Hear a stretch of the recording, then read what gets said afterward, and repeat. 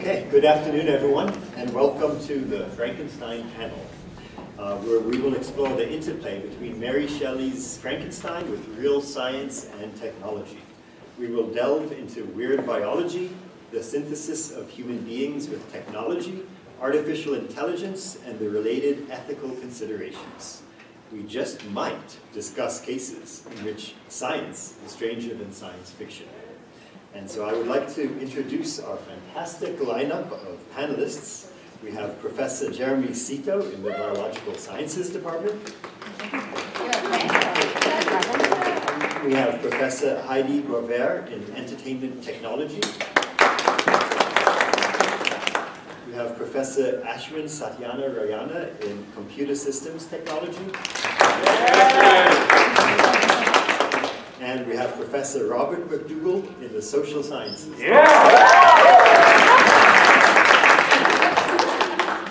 we have a very enthusiastic audience.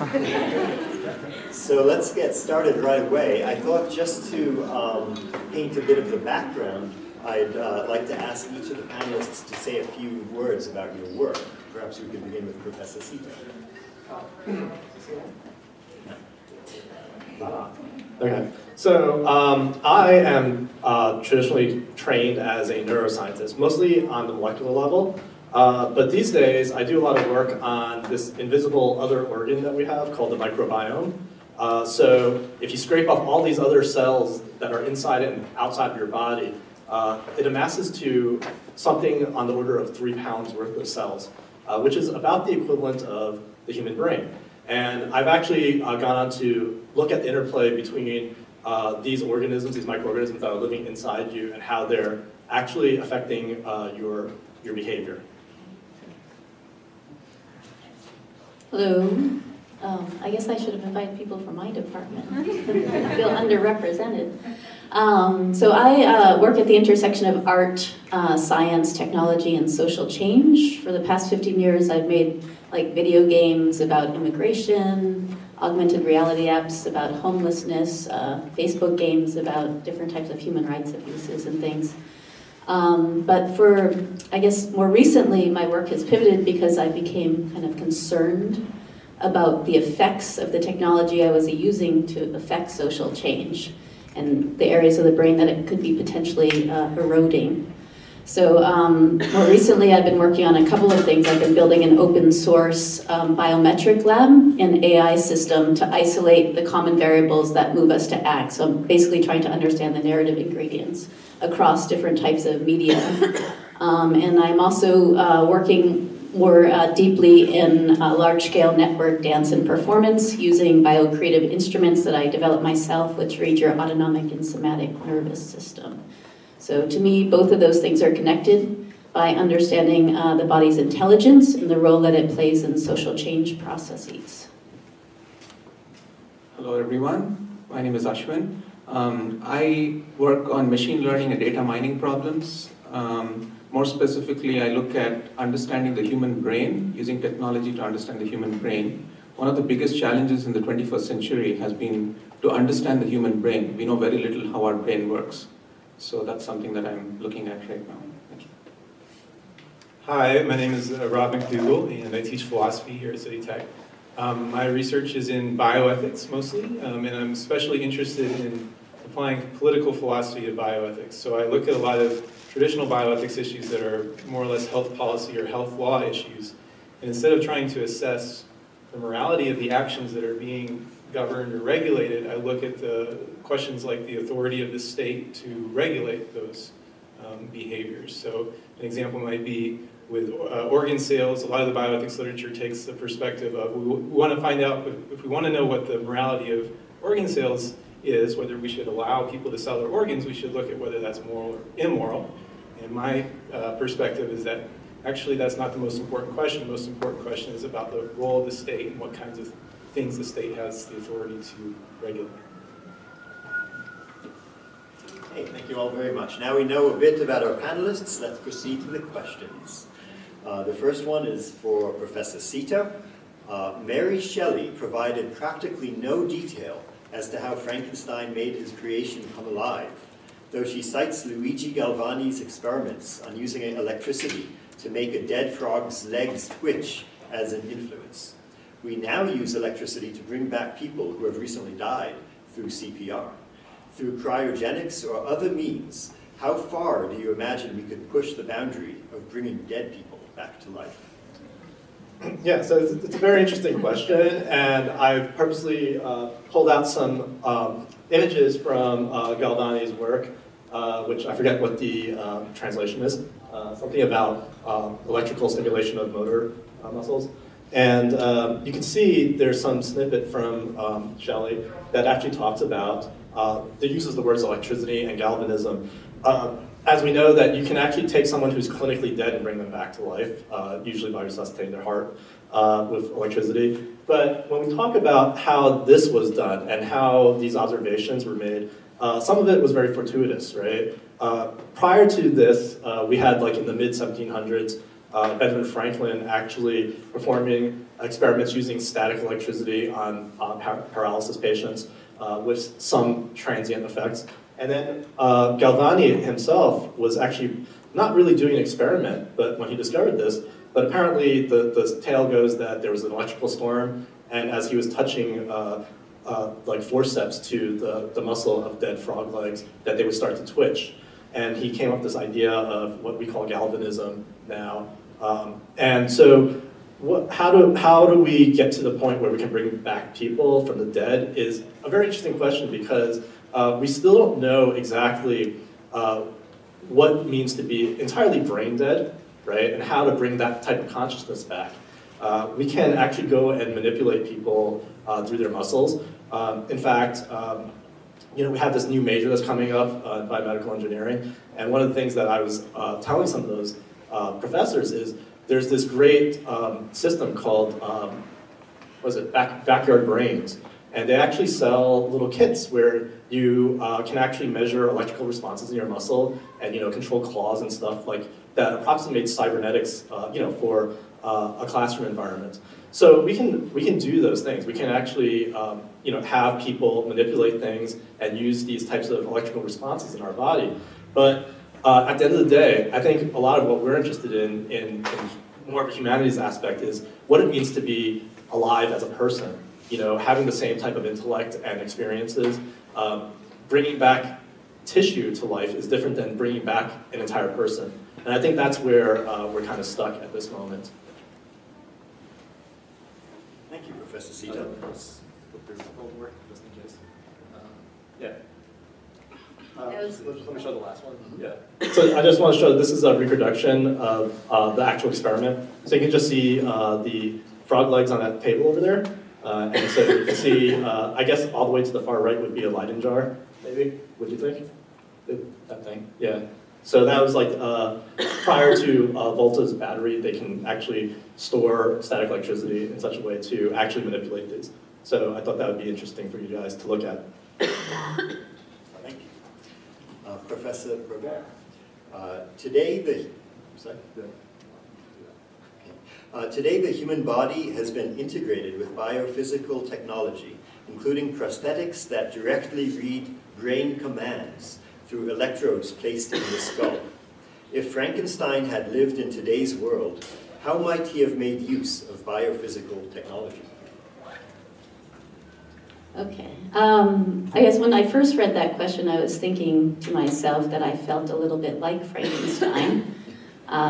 In that, so I might go a little bit deeper and talk about the limbic lab that I'm building, because it takes in many different biophysical signals. In addition, it takes in EEG and what we call FNIR, so it's both spatial and temporal data, as well as biophysical, so it's taking in muscle contraction, heartbeat, blood flow, as well as I have spatial information as well, but that's not necessarily biophysical in a sense. And then I'm also taking in facial recognition and eye tracking.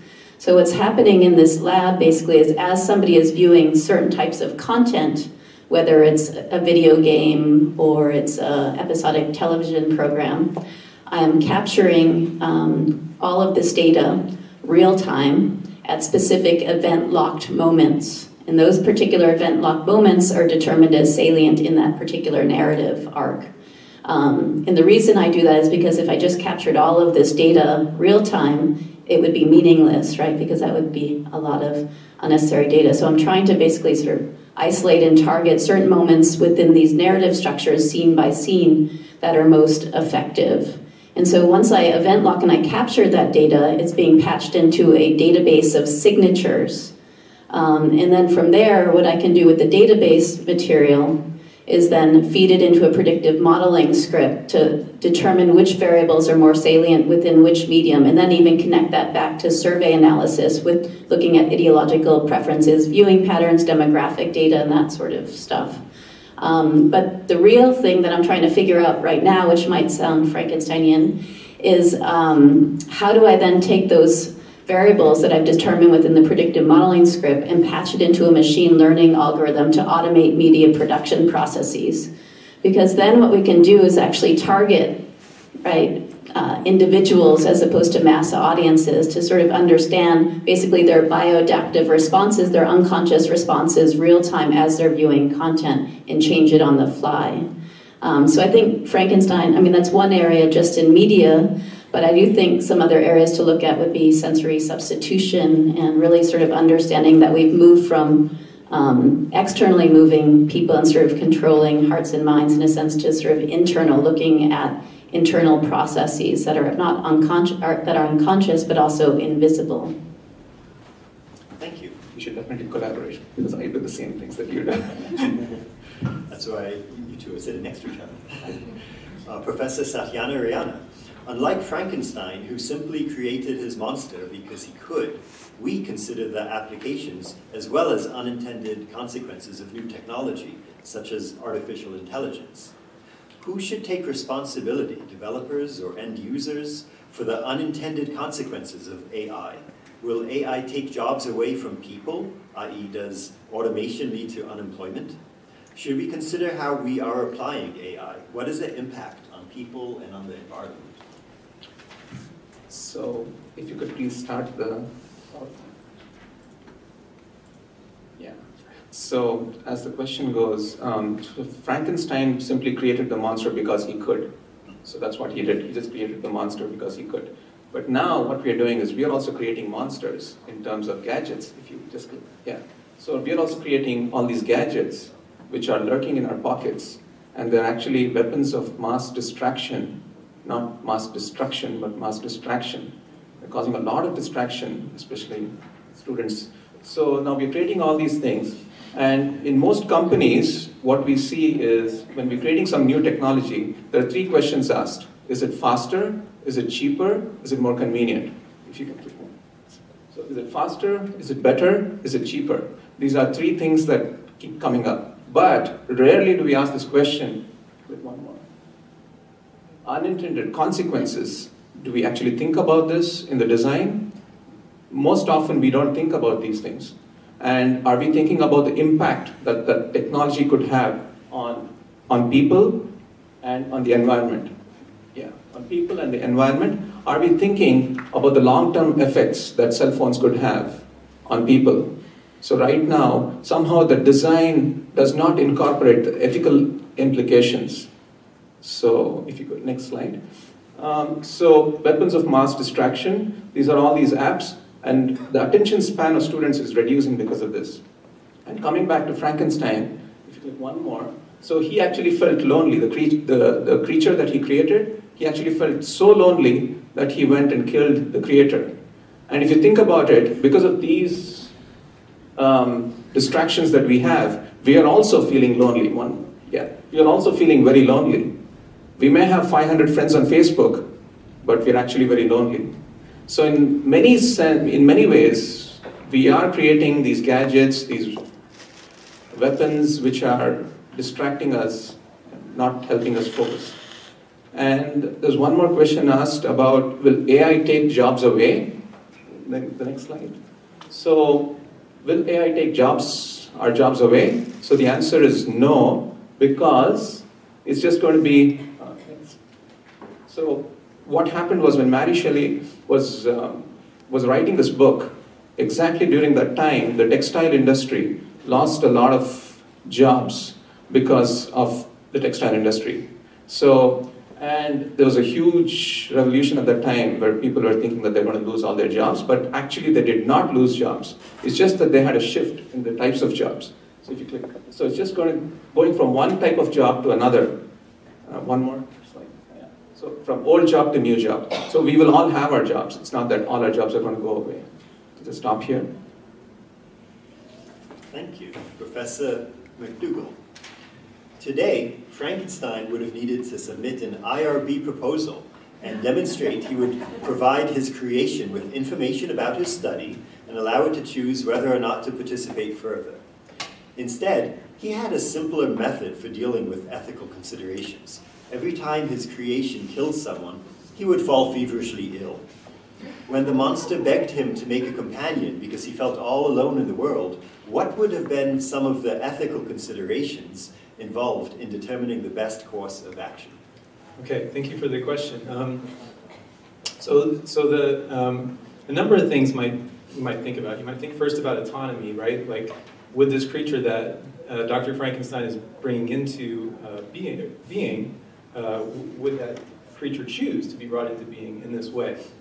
But actually, I don't think that that's that important a consideration, because none of us really choose how we get brought into the world, right? We don't get to choose the parents that we're born to, the socioeconomic status that we have. We don't choose what we look like, what race we are, anything like that. So the autonomy point might not be the most helpful lens to look at it through. You might also think about whether it would do harm to this creature to bring it into being. So I think Frankenstein, some of his, sorry, the monster, I always get confused. It's Frankenstein's a monster, right? Frankenstein's a doctor. The monster feels bad for a lot of different reasons. He may even feel like he's been harmed by being brought into existence in the way that he has. There's a famous problem in philosophy called the non-identity problem, which actually says that it's impossible for us to talk about risks and benefits to non-existent persons. And the reason for that is that you can't actually do anything to change the risks and benefits for non-existent persons, because as soon as you start acting in certain ways to like change the proportion of benefits and risks that those future persons will experience, you're actually altering the identity of the persons that will be born. The reason for that is because I think we're probably all somewhat familiar with the specifics of human reproduction. Even just changing the moment of conception slightly will actually change the identity of the being who's born as a result. So if you start trying to manipulate the circumstances under which somebody's born to make their life a better one, what you succeeded in doing is not making that person's life better, but actually bringing a different person into existence who may have a better life than the other person you were thinking of, but it's a different person. So you couldn't actually harm this being by bringing it into existence, because the only alternative would be non-existence, which would be no better. So that's a non-identity problem. Neither of these things would be really that relevant to thinking about whether we should bring the companion into the world. I think what might be more relevant is you might want to think about the motivations for doing so. What kind of a person would bring these monsters into the world? Or maybe it would be a good person that would be solving a problem for the monster. You might also think about unintended consequences. Like you were saying, Dr. Frankenstein really didn't do a very good job of predicting the consequences of his actions the first time. He might think, well, I'm going to create a second monster to make up for the problems with the first monster that I made, but it could be twice the destruction that he ends up making, right? Because he wasn't a very good predictor the first time. And then you might also think about the will of this creature that he's bringing into existence. So I don't think it's wrong to bring something into existence for certain ends. For example, you might have kids because you want to have a certain kind of life. I don't think that that's wrong. That's a pretty normal thing for people to do. It wouldn't be wrong for him to bring a companion in for the monster so that he would have a companion. But once that being is there, you have to respect it to a certain extent and say, well, what if this being doesn't want to be a partner to the monster? And that would be something we have to be careful of, right? You wouldn't want to assume that the outcome of this is going to be a happy companion for the monster. So. Thank you. Coming back to Professor Seto. Frankenstein created a living monster out of various human body parts. What are some ways in which the idea of putting things together to create life done in biology? So these days it's a very exciting time in biology because what we're talking about in terms of creating a life out of multiple parts, we think of like at a macroscopic level. And we can always think about prostheses and other types of augmentations that people do, which some of us wouldn't call them augmentations because they're weird. But the thing is, on a molecular level, you can see in the news these days things about CRISPR-Cas9 system. Like just as yesterday, there was this thing in the news about the designer baby and how we're capable of manipulating genomes now to add or subtract molecular parts. This is a very interesting thing because when we look at it, once again, on the microscopic level, not on the macroscopic level, we have to understand the very basics of how life is defined from a biologist's perspective, which is the ability to reproduce and seek out the necessary resources and adapt to the environment, and also to transfer the information or the program to another generation.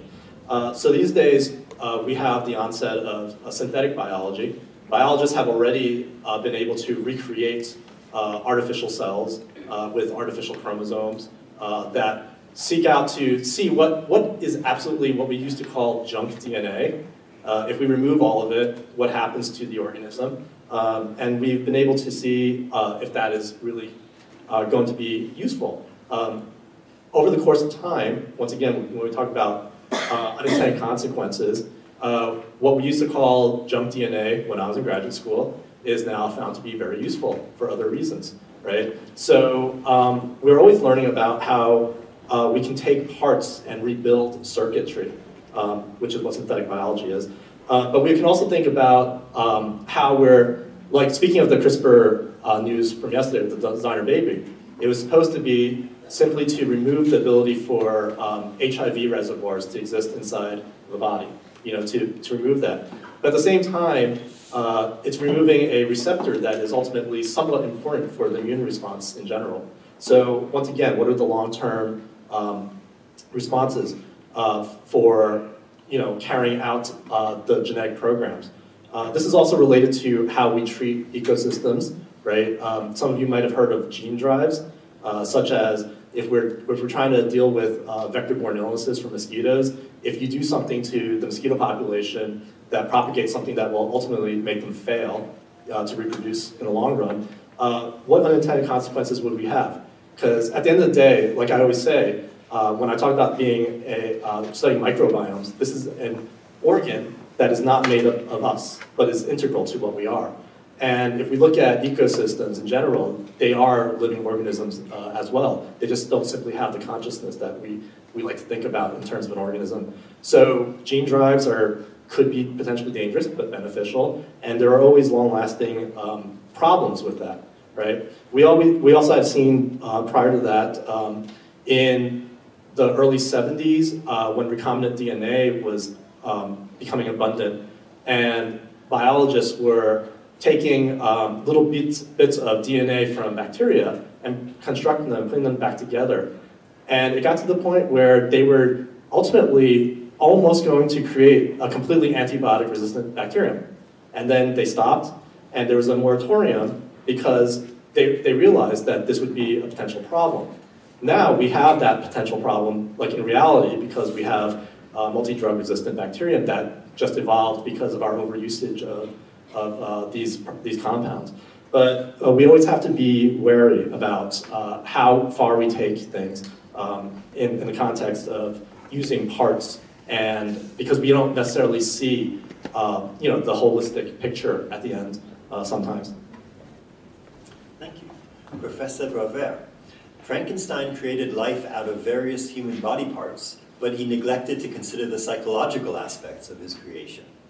What are some of the potential psychological effects, positive or negative, and neurobiological impacts of linking the human body with technology? Okay, so I guess I would like to pick up a little bit on what you were talking about earlier, because I actually see, what I would call intelligent technology, mobile devices, websites, immersive displays like VR and AR as it becomes increasingly mainstream, as technology, they may be technologically outside the body, but they're also prosthetics, right, to some degree, and our dependence upon them has actually affected or eroded two key areas in the brain, the amygdala and the hippocampus. We now know, through many, many, many clinical studies, and my own research also looked at the way in which these intelligent technologies are essentially a slow form of violence that's re-scripting our nervous systems. But that particular area in the brain, right, the amygdala and the hippocampus, is responsible for memory consolidation. And that critical function is important for a number of things, one of which is knowledge schema production, how we make meaning in the world, our emotion regulation and activation. So in essence, it's responsible for decision making, it's responsible for empathy, cultivating a sense of empathy. And these particular regions, as we become increasingly dependent upon these devices and they erode, they're actually literally changing the structure of our brains, right? In terms of the gray area, the gray matter. So I guess my concern is that as these technologies begin to shrink and move from our hands into our bodies, we're not really taking into account these long-term physiological responses or patterns that are going to evolve from our consumption habits. So I guess one of the reasons why I moved away from making media to measuring media is because I actually see that they're collapsing right now. And if I can actually measure and sort of understand how media and technology are affecting us, then can we change the trajectory of technology and design more ethically as these technologies begin to enter our bodies? Thank you. Professor Satyanarayana, the Facebook engineer Justin Rosenstein, who created the like button, refers to it as bright dings of pseudo-pleasure and has banned himself from Snapchat, imposes limits on his Facebook use, and has parental controls installed on his phone to prevent him from downloading apps.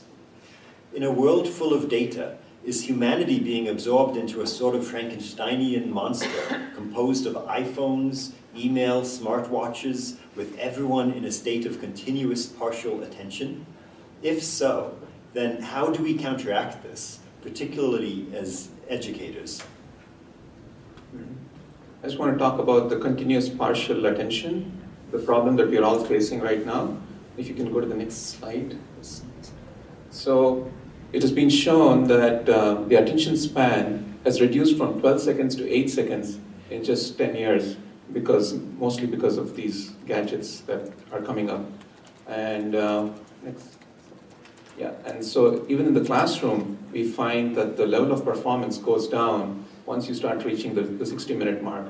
So students have a very small attention span of about 4 to 10 minutes. And after that, it just keeps going down. And one of the main reasons for this is the technology, because we're training ourselves with these gadgets to keep shifting from one thing to another, from one app to another. So it becomes very difficult to focus on one thing for a very long time. As far as technology is concerned, if you're thinking that AI is going to take over the world in the next 5 years, it's not going to happen anytime soon. And there is this famous paradox, if you go to the next slide. There's this famous paradox called, actually one more slide. There's this famous paradox called the Moravec's paradox. What this says is, it says that even though computers today exhibit adult level performance in terms of winning the Jeopardy contest, for example, so IBM Watson actually won the Jeopardy contest. And in terms of chess, computers today can outperform any player, the best human player in terms of chess. But the paradox is that when you compare these intelligent computers with a 1-year-old kid, when it comes to perception and mobility, there's no match at all in terms of where we are right now. So it's going to take us many more years before robots can actually start teaching, start becoming software engineers, and so on. So we don't have to worry about it in the near future. So so this is the Jeopardy contest where IBM Watson won the first prize.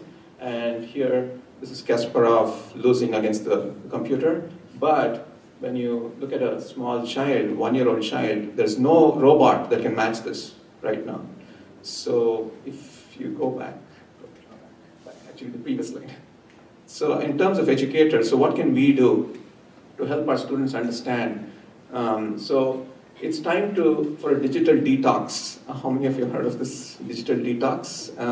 It's staying away from technology for some time, and then people have actually tried this for a week, completely away from technology, and they found immense benefits. So that's one thing. And then we need to talk about the ethical implications of technology, the good and bad side of technology to our students, because they're going to be the future designers. So we have to talk to them, not just about the good side of technology, but there are some ethical implications of technology which we should address as part of the design. And the responsibility is not just on the developers, but it's also on the end users. So once a technology is created, it's up to us as end users on how we're going to use it. Like for example, this the Facebook engineer, he banned himself from downloading more apps and so on. So that's I have to say. Thank you. Professor MacDougall, Frankensteinian experiments of recent years include cloning Dolly the sheep, transplanting animal organs into humans, and growing tomatoes endowed with genes from fish to make them freeze tolerant. Unlike Frankenstein, who didn't consider how his work might go wrong, editing and rewriting genomes could cause unintended harm and contaminate the world. What types of regulatory structure should be in place? Okay, thank you. So I don't know if people heard, but yesterday there was a news release that the first human baby with an edited genome has been born. Actually, it was twins, I think. And what they did is they edited out a gene that they think makes people susceptible to HIV. One of the parents had HIV. They don't know if this is true or not. It's a Chinese researcher who hasn't provided any proof yet. But these are pressing issues right now, especially because they did it right one day before the International Symposium on the ethics of editing the human genome. Some people think to upstage it. So how do you regulate this? What are the best regulatory? Well, we have mechanisms in place that help us to sort of deal with specific and discrete harms to individual persons. So this is when something like that happens, usually we go through civil law, right? You would sue somebody if somebody harms you in a discrete and clear way. So like for Frankenstein's monster, Frankenstein is running around killing people. Or sorry, Frankenstein's monster is running around, I'm probably going to do that every time I talk, killing people, and Frankenstein could be held liable, criminally liable or civilly liable for the consequences of his creation, right? And that's something that we already have well worked out in terms of our law. Where it gets a little bit more tricky is with some of the newer scientific issues where so when you hold somebody civilly liable, usually you have to, it relies on a jury making the judgment that that person has violated some kind of duty that they had, a duty of care. And with some of the more complicated scientific developments, it's very difficult for lay people to make any kind of reasonable decision or judgment about whether those companies have violated a duty that they would have otherwise had. In part because there's a huge discrepancy of scientific knowledge between the corporations or the scientists that made these things and then average lay people. Also because our community just hasn't really developed a set of mores and ethical position on exactly who's responsible. For example, when something like a computer does something that's terrible, we don't have good responses to that have developed. So people don't have strong intuitions, moral intuitions about that stuff.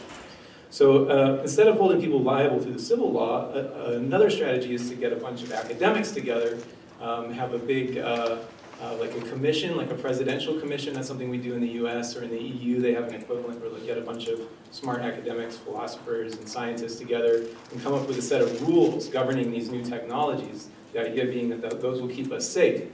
And the idea is that they can do a better job than sort of lay people would do. But those get criticized too, because in part because almost always it's an administration that would appoint those commissions, and so they're always politically tinged, no matter what. No administration is going to appoint a group that's going to disagree with its main policies and ethical and legal views, right? And so it's not a quick or easy solution either to the problem of how to regulate these new technologies. Thank you.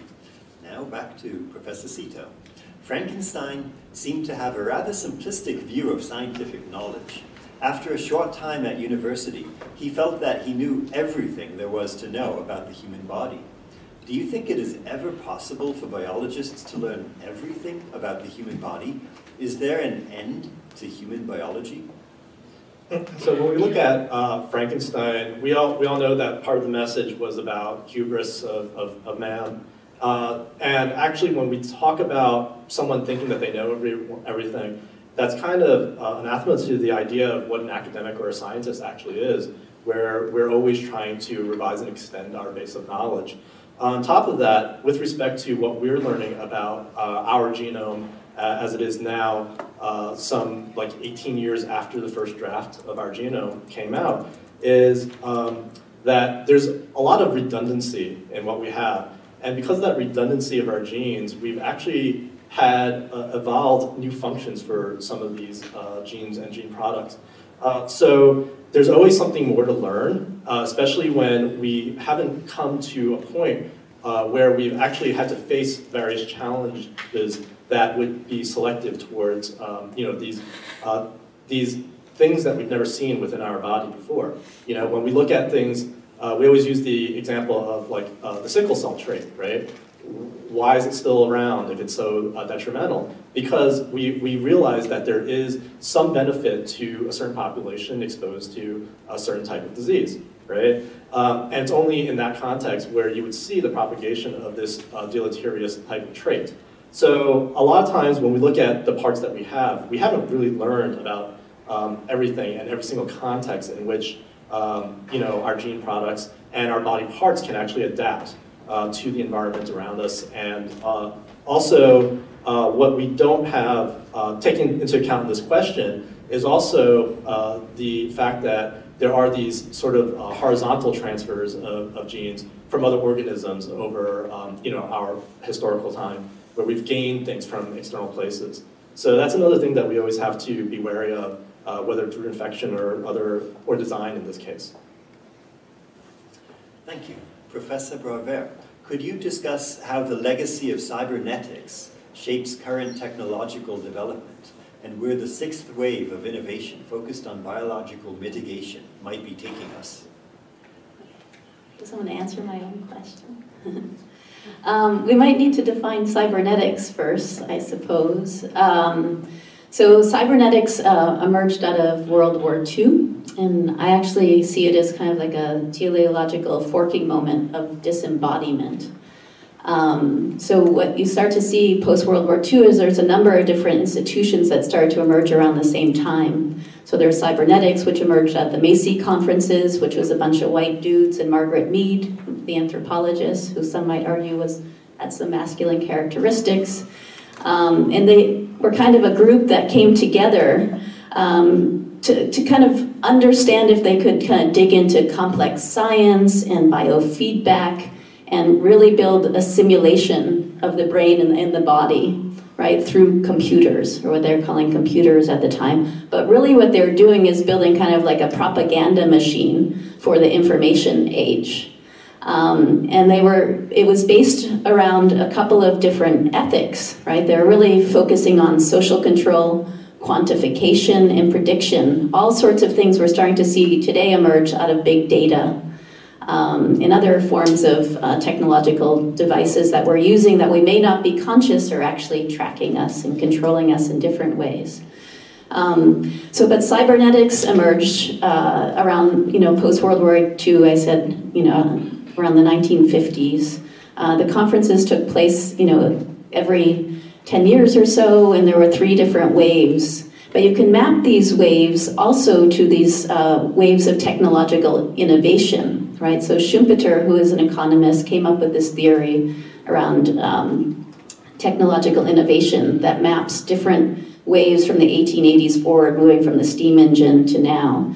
But then Daniel Smahula came in recently, he's a Czech economist, and defined a 6th wave. And that 6th wave specifically focuses on biological mitigation. So if you look kind of historically back from the 3 waves of cybernetics and then these kind of waves of innovation, what you see is a movement away from controlling people through movement externally, right, say the steam engine, to internal, what I would call colonization, right? Being able to control and calculate how people are going to act and behave from the inside out. So kind of tying that together, I guess one of the things that I start to see around 1950s is that not only was cybernetics emerging, but also we see the DSM emerged at the same time, right? So we start regulating emotions. And then the other thing that emerged around this time is Madison Avenue, right? So we start seeing advertisements and different types of ways of controlling people through advertisements and selling you things, and consumerism emerges.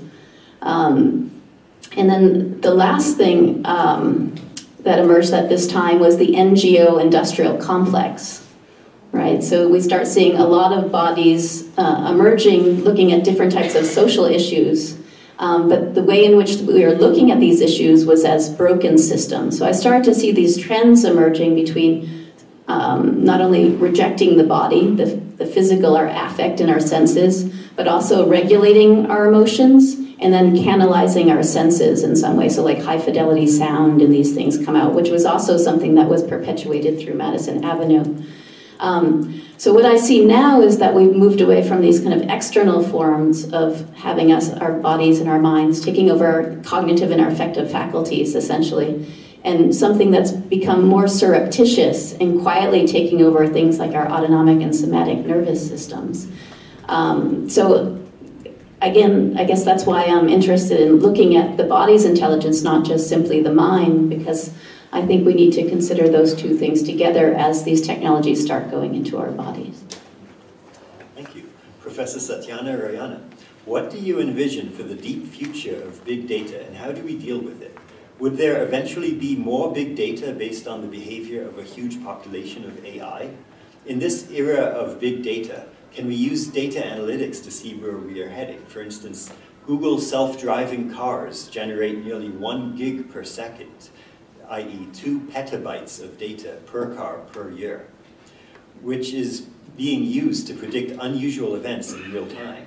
Can we use data analytics to predict some of the future consequences of technology? So just last week, Google came up with this famous slogan saying that if you Google how long you will live, Google will come up with an answer in the near future. So they're using data to predict all kinds of things. Let's go to the next slide, just one second. Next slide. So, let's see. Next, after this. Next slide. Yeah, right here. So the rise of big data, one of the main reasons of the rise of big data is technology. If you click one. So the data evolution and the rise of big data is mainly because of all the gadgets that we are creating, whether it's phones, YouTube. There's tons of data that's happening, that's coming in. We are using exabytes and petabytes of data these days. So now, how are we using all this data? So data is only useful if you can gather good intelligence from it. That's the whole key. If you cannot gather good intelligence from data, then data is pointless. So what is being done right now is they're using data to make these predictions. So you can predict student grades, for example. I have a tool that I use in my class by which I can predict the grades of students in the first day of their class. As soon as they take the first class, I give them a survey, and then the tool actually predicts their grade with 95% accuracy. So there are tools which predict cancer cells, and there's so many prediction tools available. So now, how do we use these tools to determine the unintended consequences of AI? It turns out that if you just click one more. So right now, this data analytics is treated as a black box where data comes in and some useful decisions come out. So why can't we use this same strategy to predict unintended consequences of AI, of the technology? So why can't we predict human behavior? This is something that's being looked at. So given a new technology, you plug that technology into this black box, and that black box will tell you what the human behavior is going to be. How will humans react to this technology 10 years down the line, 20 years down the line, and so on. And that will help us prepare this technology better for the future. So, thank you. Thank you. Professor MacDougall, we attempt to simulate life through artificial intelligence. if machines can ever be considered as entities that can perceive, feel, act, then how should we consider their moral and legal status? Will we consider the suffering of feeling machines, and will they have the same rights as human beings? Would all humans and feeling machines be created equal? This is a really good question. So usually when we think of adults, we think of adults have full moral and legal status. And what it means to have moral status is just that you're a being who can be held praiseworthy or blameworthy. So in other words, when you do something, we either think that you did, it makes sense to say that you did that, and that we can evaluate whether it was a good or bad thing to do. In contrast to like a dog or something like that, where a dog does something bad and we say, oh, bad dog, but we don't really think the dog is like bad morally. We think it's the product of its training. It's been reinforced many times, right? If you ever heard the saying, there's no such thing as a bad dog, there's only bad owners, that's reinforcing this idea that dogs don't really have moral status. So the question that people have asked about artificial intelligence is, well, if we created a being that was like a computer or a robot that had the same kind of abilities that we have as adults, would it have moral and legal status just like we do?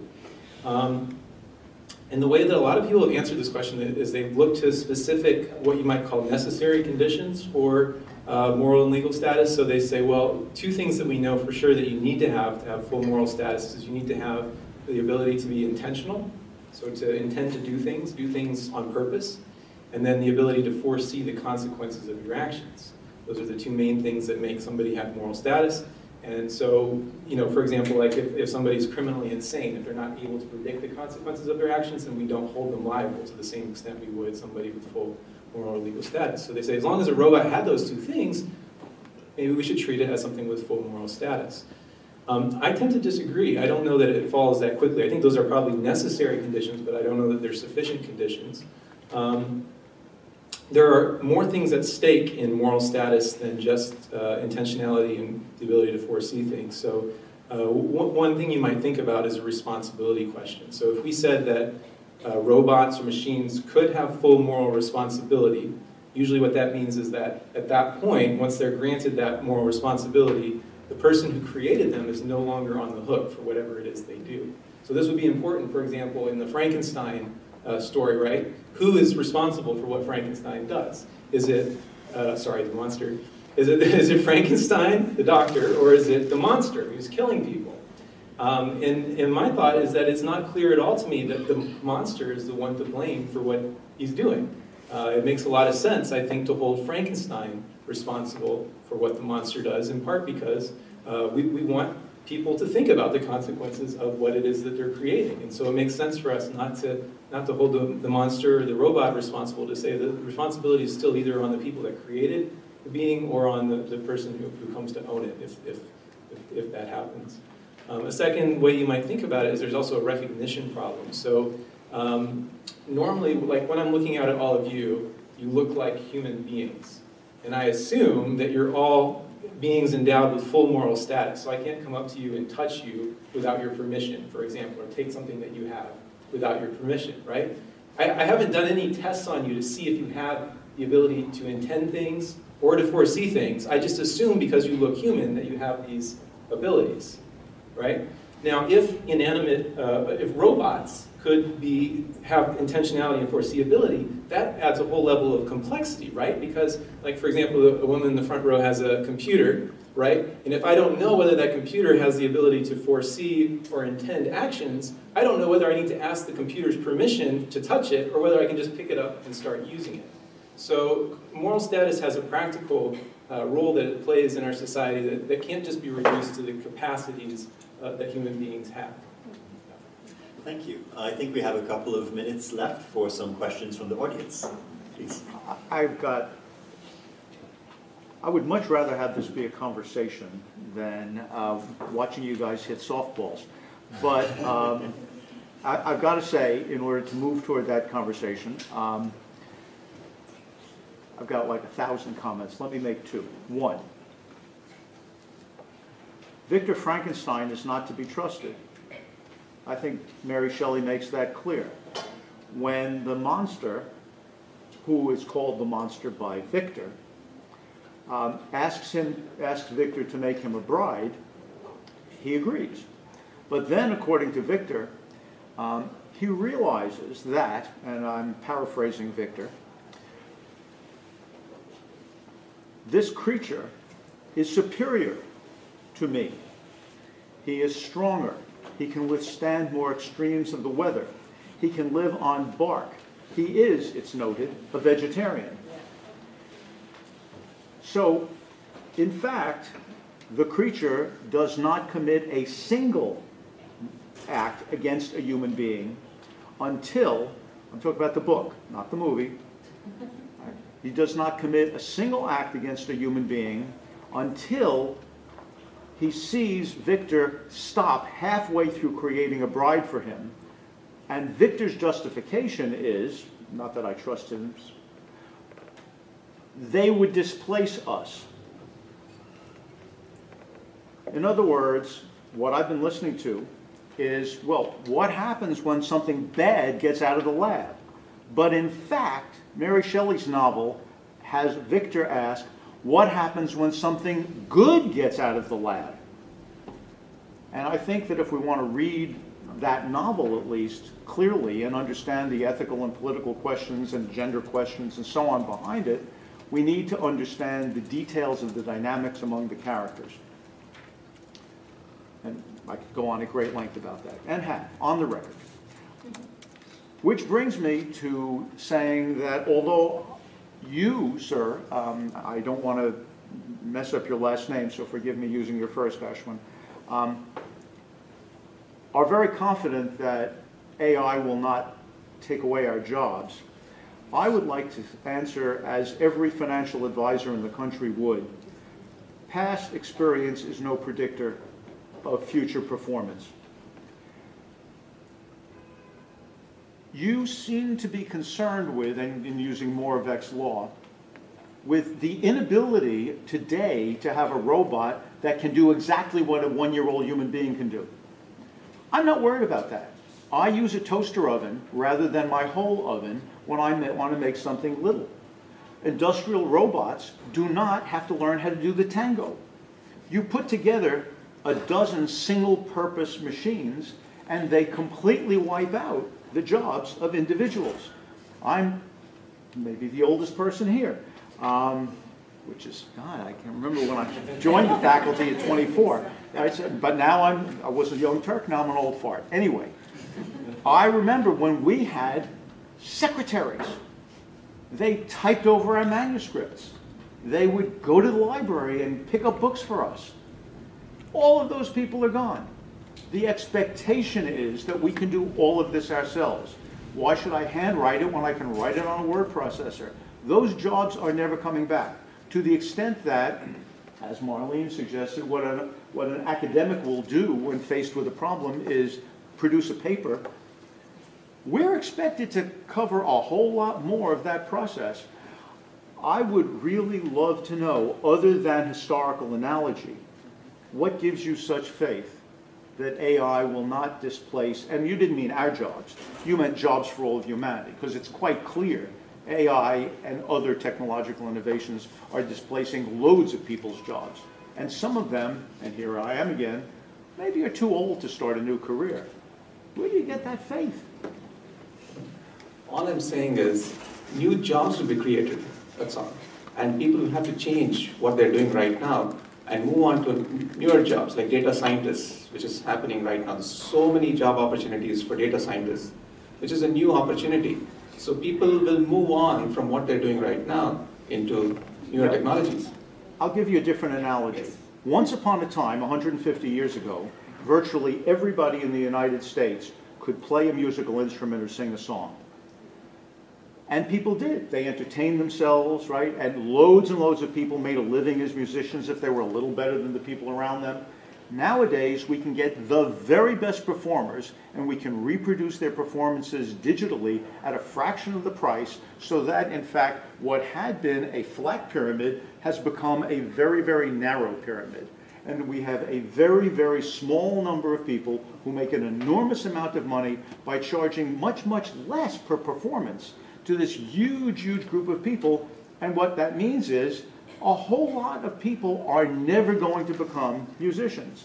It is true, there will be data scientists, and I predict, if we can let the past be prologue, that the very best data scientists will put out of work all those other data scientists. The same way when I started looking at these things, I started using computers in my teaching in 1975, right? When I started looking at these things, we would hire programmers.